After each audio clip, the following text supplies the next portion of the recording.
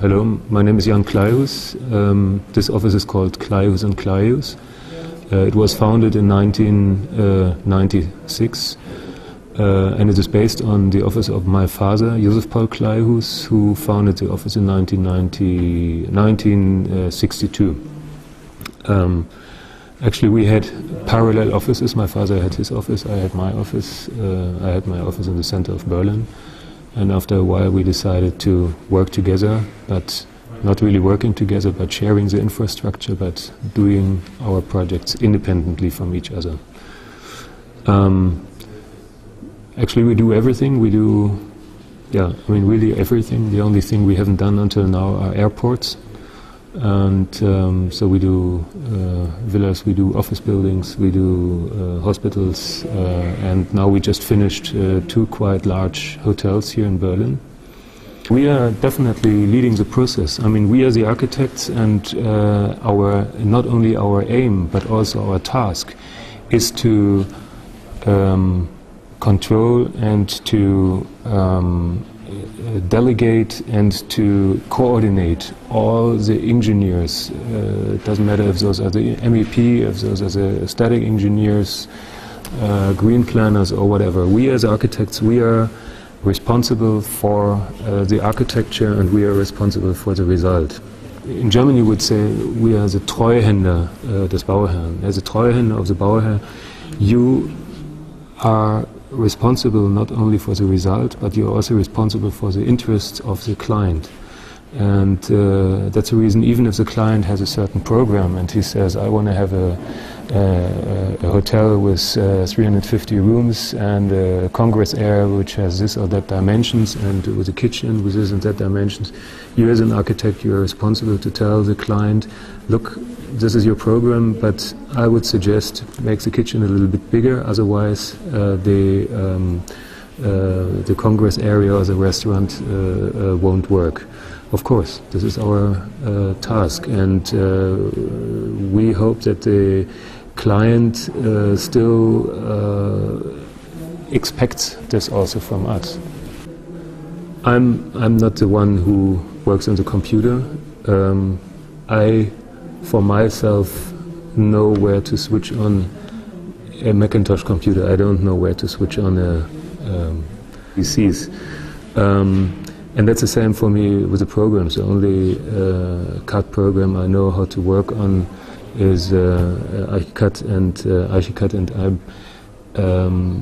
I think as an architect you should not think about how you work. That means you should not waste your time in understanding a program you are working on, but you should just work and you should concentrate on your architecture. That means that's the reason why we only work with ArchiCAD, actually why we only work with Macintosh, because those computers and those programs are very easy to work with, and it's fun to work with, and maybe that makes it a little easier to work so much. I think that the future for architecture is the same as the past of architecture. What counts is quality. That means it doesn't matter if you do an airport or if you do an office building or if you do a hotel or whatever. People ask much more and more for quality. That means for you students that you have to work a lot. As an architect, you really have to work a lot, but you never get it paid. That means you have to be aware of the fact that as an architect you have a lot of fun because the job is fantastic. You do many things which are different. You have all the time a new task, you have all the time a new problem to solve.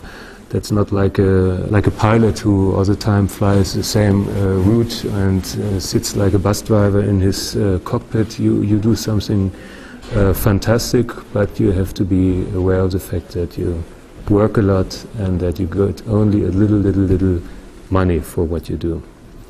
Our design philosophy is ourselves, the self-understanding of our office is to work within the urban fabric, which means we are not interested in doing label architecture, which means that everybody immediately recognizes that this is a building by Kleihues and Kleihues. We are not interested in doing signature architecture. We are interested in working with the urban context and within the urban context. I think this is what is typical for our office, and that's the reason why people like our architecture, and especially why also the officials like our architecture.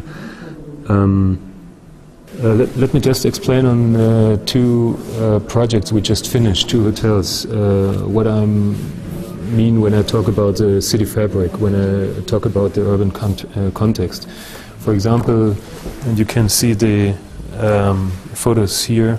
This is an elevation, and those are just some facade photos. This one, by the way, is a piece of the natural stone, how it is curved. And the idea of this project was, when you look at the site plan, people that know Berlin, they know in Berlin you have a certain height which is 22.5, and which means the height of the roof. And this 22.5 meters is almost a law in Berlin. You are not allowed to build higher than that. And suddenly you have a building like this, which is much higher, which is almost 3 times as high. Now everybody might ask, where is now the urban context? Where is the city fabric? We have a special situation here. We have a piazza, a bigger place here, where you have 1, 2, 3 very high buildings, which are not typical for Berlin. And what we decided was to answer with a 4th high building, so to enclose this piazza, to enclose this plaza with this high building on one hand side. On the other hand side, we still close the block, which means bringing back the block structure, at least on this side. On this side, we have a solitary building and a monolithic building, and we can't attach this building. That's the reason why this building on one hand side stands within the block, and the other hand side it stands free. Special for this hotel, it's a hotel with 350 rooms and congress areas and things like that. Special with this building is that we did the complete interior design. That means we did everything. We did not only all the furniture, but we did also door handles. This is very rare for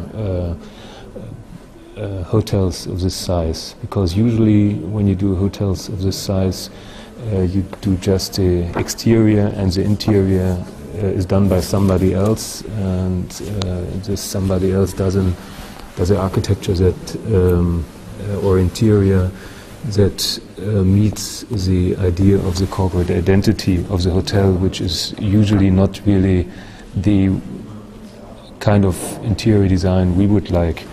And this one, this Hotel Maritime, where you can see the entrance here, this wasn't exactly a hotel like this. The Maritime has its own corporate identity. That means we were not allowed to do the interior, but we did the exterior. And here again, when we talk about the urban context, we have a very heterogeneous surrounding to this piece of land. This piece of land was only 12,000 square meters big, and we had to put on this 12,000 square meters a building with 65,000 square meters, with over 1,000 beds, with congress areas for more than 6,500 people. And how do you fit a large building like this into a rather small 12,000 square meter piece of land? That was one thing. The other thing was that here we have the so-called Shell House by Emil Fahrenkamp, so which is one of the architectural icons of Berlin or Germany. And the question was how to to this building, and the question was also how to react to the very heterogeneous buildings around. And what we did, you can see it a little bit here. You have the shell house, you have the extension of the shell house with round corners, the extension of the shell house with sharp corners, and then our implementation, our answer to the situation, which means we have a big building that keeps the height of 2.5 meters, which also it reacts also to the painting gallery. It reacts in terms of height. It reacts to the housing buildings which were built during the International Building Exhibition 1984, and it reacts with material and with a way how to